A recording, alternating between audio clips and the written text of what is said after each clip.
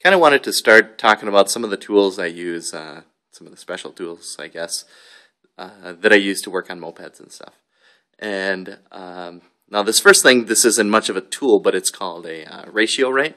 And it's used to get an exact mix of your two-stroke oil to gasoline. And basically, I don't know if you can see this too well, but across the top of the little funnel-y thing here, their cup, there's markings for how much gas you want to mix it with. And so I've got 2 gallons, which is right here, and I want to mix 40 parts to 1, which is what I run in my mopeds, and that's right here.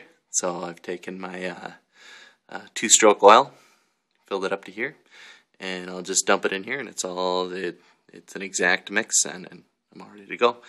But I'm not always fueling up in my garage, so sometimes I'm out and about and I need gas. So I like to carry one of these with me. This is a 3-ounce container. They sell them at Treats, and I measured out enough oil to make 1 gallon of gas, 40 to 1.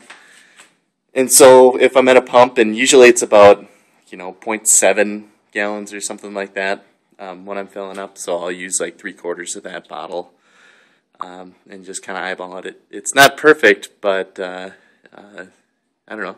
If you need gas, you need gas. So yeah, thanks a lot.